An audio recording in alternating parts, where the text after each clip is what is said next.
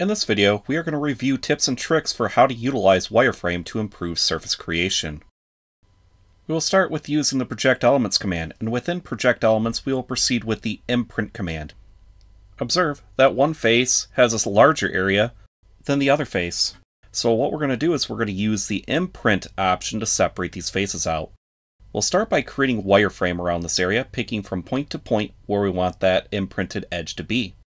Then I'll use the Project Elements command, selecting that wireframe, and then selecting the face or surface that that wireframe is going to be imprinted on. We'll select the Imprint option, and that's going to create a brand new edge.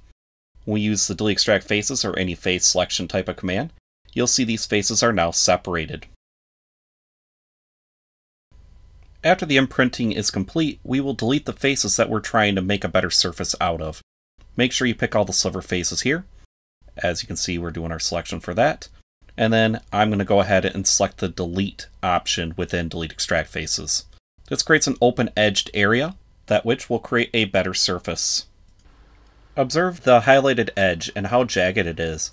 We're going to look into ways to improve this corner, and by doing so we're going to add a tangent curve between the two edges. To do this, we're going to use the Blend with Curve command. We'll pick between the two edges, and you can see how it's going to create that tangent curve between the two edges. Next, we will create a wireframe boundary around the entire open area. We're going to use the command Draw Edges. When we use the command Draw Edges, we can simply pick any edge of the open boundary and select Boundary. This creates a wireframe boundary around the entire area. It will include the jagged edge, so all we have to do is just simply delete that out and use our blended edge.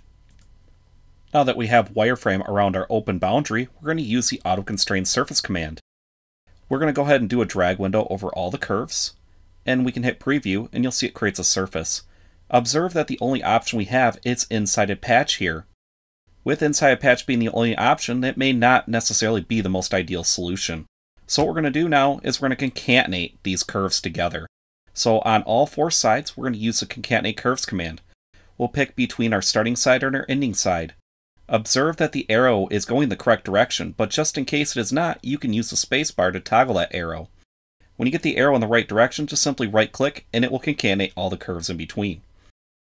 As you can see, these two corners are correct, and when you only have two curves, there is no arrow because it's going to directly connect those two curves together.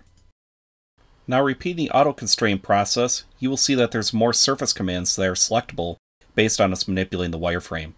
So as you can see, we have a larger list of selected surface options.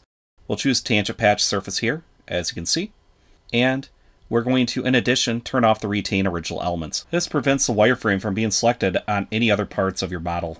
Using the Unite command, we will now join the two surfaces to form them into one. This will help us in further surface creation.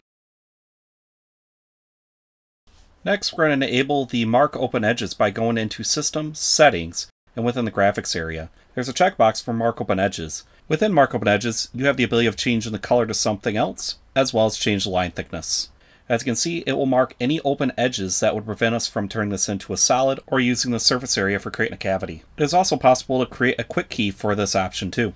Now deleting this face, we're going to repeat what we covered previously when it comes to fixing poor surfaces. We'll start by creating a wireframe boundary around this area using the Draw Edges command. As you can see, the boundary command does work because we united the previous surface we were working on.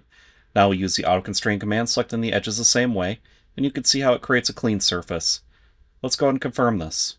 And then, using the Unite command again, this will unite that surface to the rest of the bodies. These processes can be repeated across this entire design and shows the power of VISI for advanced surfacing.